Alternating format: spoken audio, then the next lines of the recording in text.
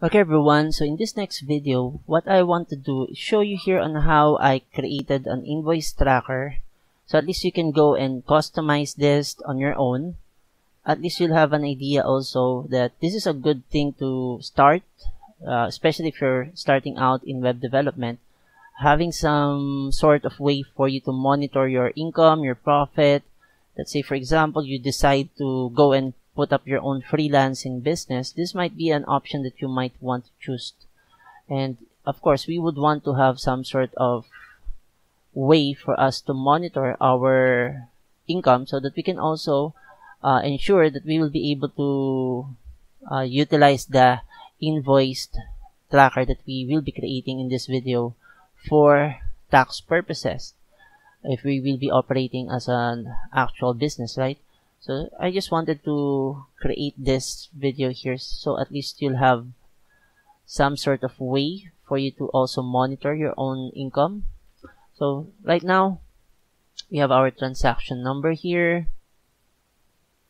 Let's have a transaction number, the month when the transaction was done. Let's have an invoice date, invoice number.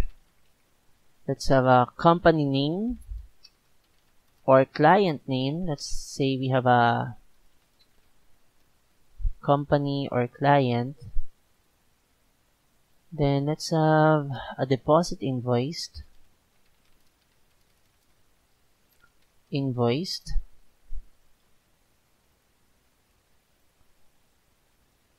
Let's also have here the date paid. When did the client pay you? Did they fully pay you? Is it overdue? So payment status. Let's say payment status. Let's have here payment types will also be something that we can monitor. Payment types. Let's also have here the cost. How much did the client pay you? Let's just change this to Aharon here. Let's also center the text. Paid, invoiced, company name. Let's go change the color to green. And let's have client reference number, cost. Let's also have a client reference number. We can also have here a service category. Detailed description and other remarks. We might want to put some remarks here. And the location from where the client operates. So let's now go add at least, let's say 50 first. 50 transactions perhaps would be good. Or 100 transactions.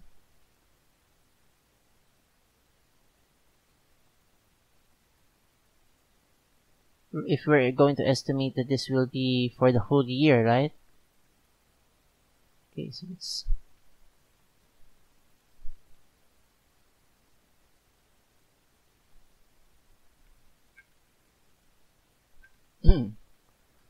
let's have this.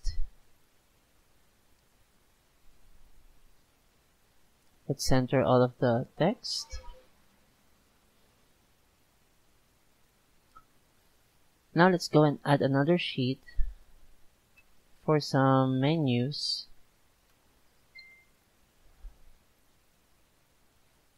Now let's go and work on some of the months.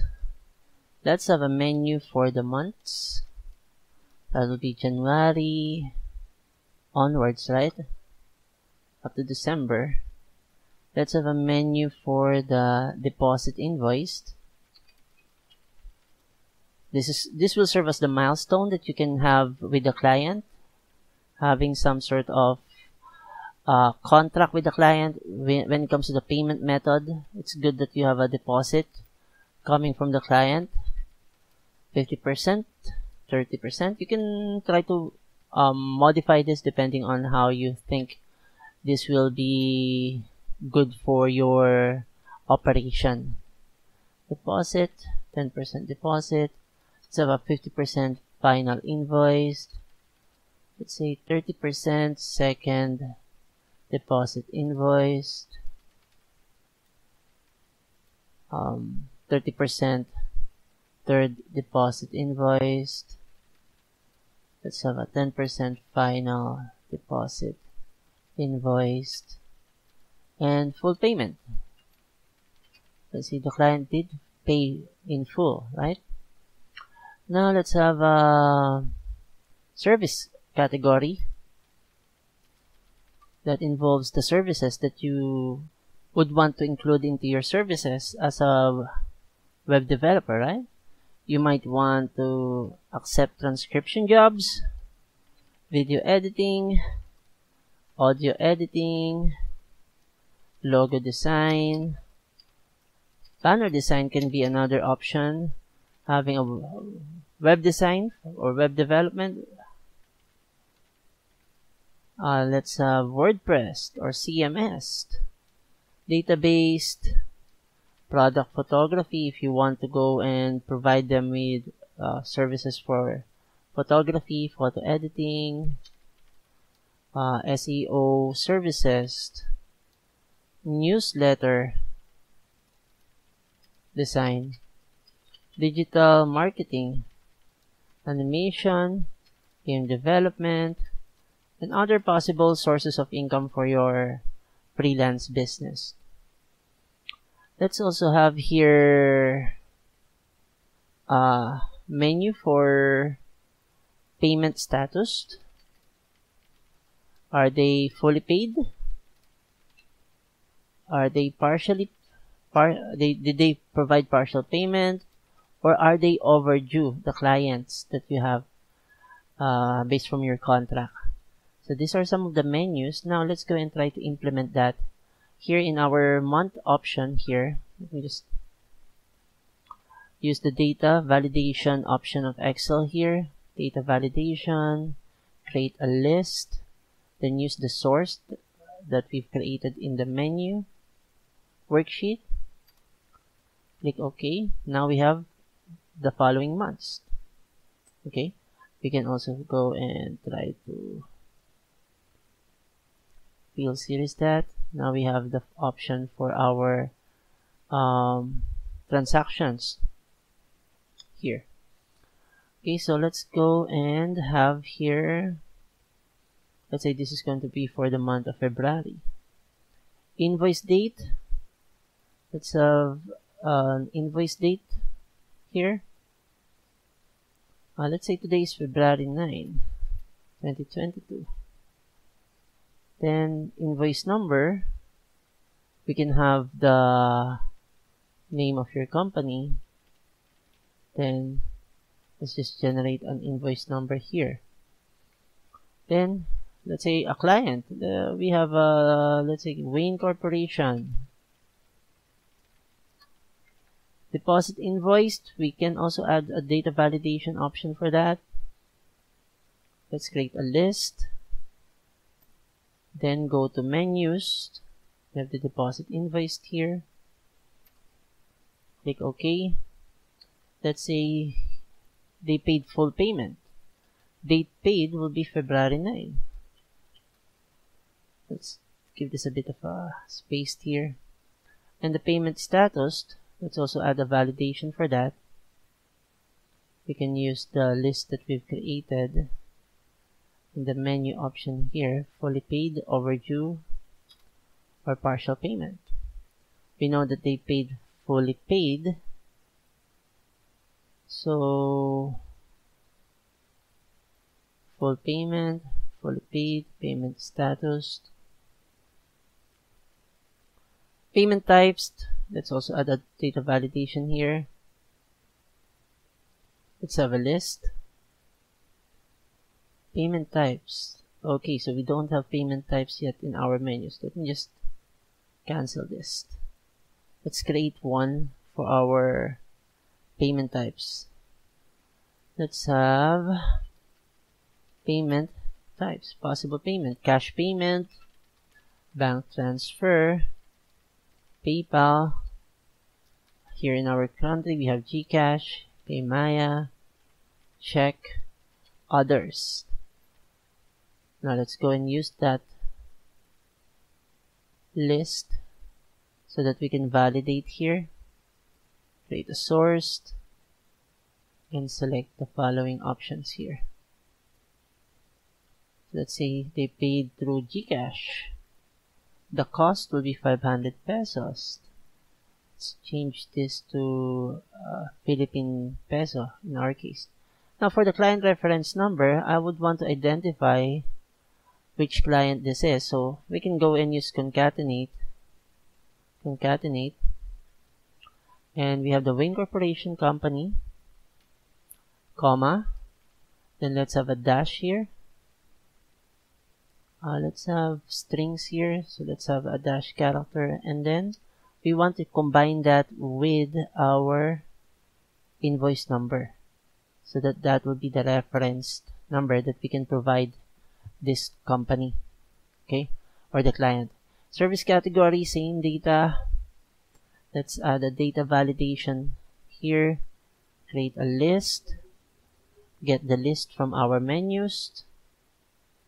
So you can just add this, add some more information here if you want. So logo design was the task that they asked us to do. So logo design for new product of Wayne Corp. Okay, let's say this is going to be in the Philippines. Let's save that.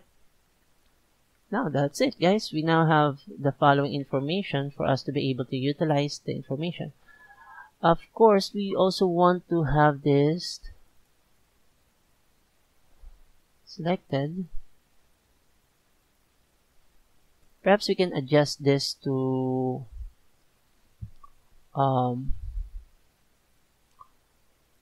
some options here. Let's say we have we want to add some visual representation if they're fully paid, if they're overdue, did they partially pay. So at least we also get to easily visually analyze our invoice tracker here. So what I'm going to do, I'm going to go to home here, conditional formatting, create a new rule here and add some rules here. And I would want to go assign a value here, fully paid. I'm not going to use an absolute value but a relative one, and let's have an equal sign there.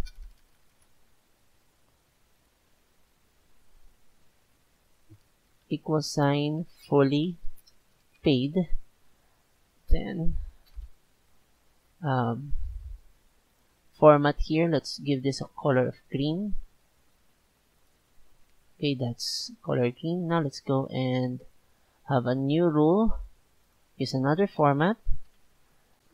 Now let's go and add $H3 and partial payment. Let's go choose this. I think this is orange. Apply. Click on that. So we have partial payment, fully paid, and overdue. Let's create another rule here. So same deal. Now let's go and assign the column H3, overdue. Then let's give it a color of red. Click OK. Apply. Let's go and test. Fully paid, partial payment, and overdue. So let's just go and have all of this prepared for us. Now let's go and try to fill out some more information here. So let's have February Let's choose February here. February, let's say February 9, 2022, another client. Let's just go and field series this. Let's say Queens Corporation. And this time, they paid 50% deposit. Save that. And because it's 50% deposit for our second client for the day, let's just go and put here partial payment. There we go. We now have that. If it's red, it's working now. And let's have some of the payments method that we have here. They paid cash. Let's say another 500. Let's just same drill here. Let's just have 0 first. And let's have 500 again. And they have here, let's see here. There we go. We have automatically generated a client reference number for a specific client. And we have here logo. Let's say this time they had a banner design. Banner for new product of Queens Corporation. Let's just try to correct this. This came from the US. So there we go, guys. We now have invoice tracker that we can utilize for tracking the transactions that we've done for certain clients or a person if ever you will be starting with freelancing.